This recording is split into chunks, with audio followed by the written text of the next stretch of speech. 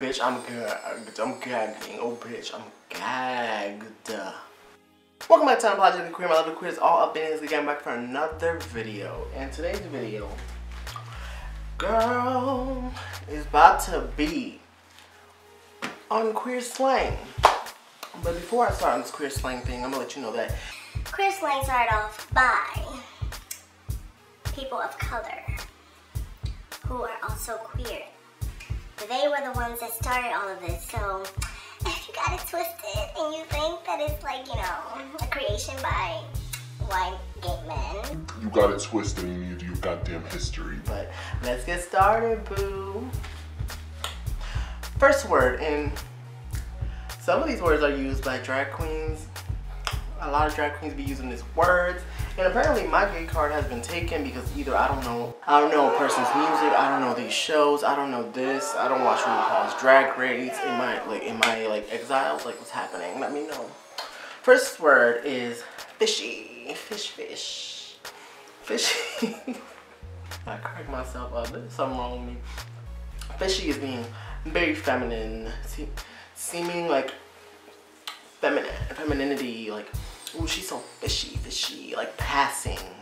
Especially with like drag queens, like, oh, she's passing, she's fishy. Second word on the list is gagging. Bitch, I'm gagged. I'm gagging. Oh, bitch, I'm gagged.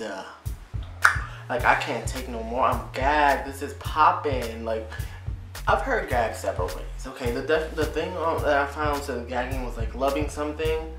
I agree, it's like you're living for it.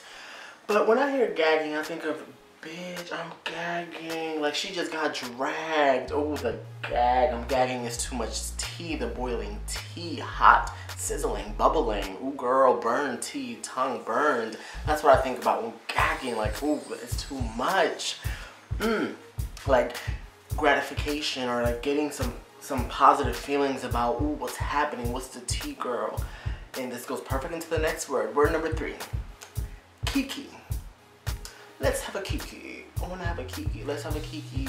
How does it go? Something. Let's have a kiki. I've never seen that. So am I also revoked from that? From the community? Because I don't know what that is. I'm going to look it up.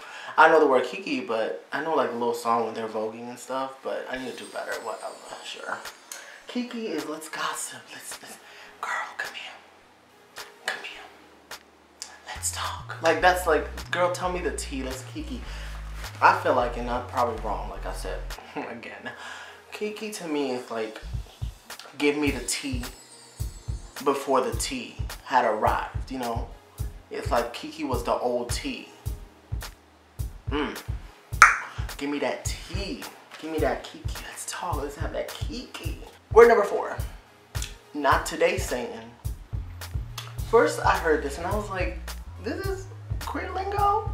This is, what? I did not know this is queer lingo. I thought this was just like some, it probably has some religious history to it. I don't know, or maybe not.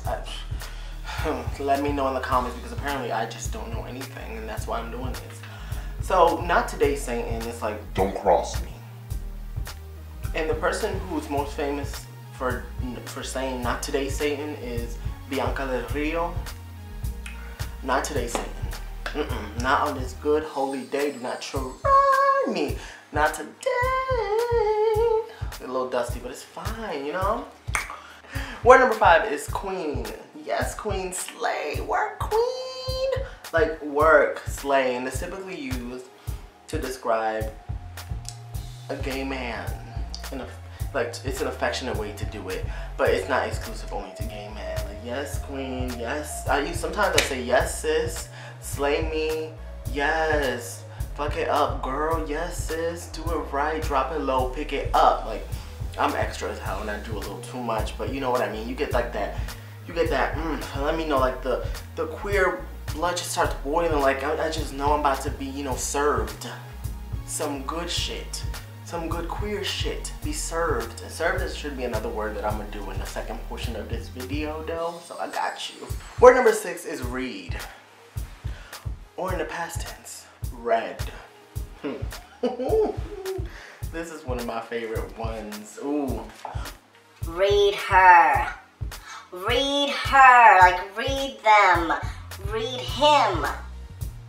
Like reading, like to insult, but not outright. Like to let you know, like, oh bitch, I'm gonna read you. I wanna, oh, she's trying me. I wanna read her. I wanna read him. I will read you. I've said read like 500 times. Girl, I read her last night. What happened? Let's have a kiki. Huh? See what I did there? Ooh, girl, let's have a kiki. Tell me how you read them. Ooh, and then that goes into the next one. Girl, you threw some shade. Shade is the word. The last word is shade. Shade, it said hateful or bitchy. I was trying to define this, and I didn't know how to define shade.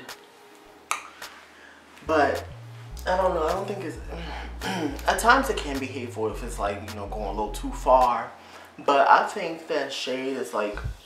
First thing that came to my head was like subtle, like you throwing shade at someone about something that they're probably not thinking about immediately that moment until they catch up and they're like, oh shit, you just tried my whole existence. You tried that. I gave you some. We had a kiki. I gave you this nice little tea about me. Now that I'm trying you, you're trying me, of course, because we gotta throw the shade. Oh yes, yes.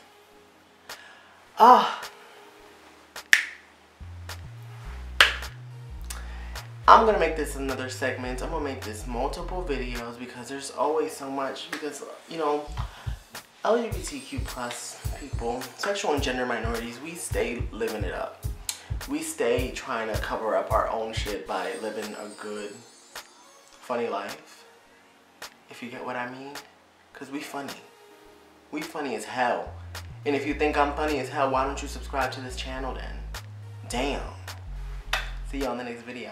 And as always, be true, stay true to yourself, because only you know who you are. Don't let these hoes try you. Bye-bye.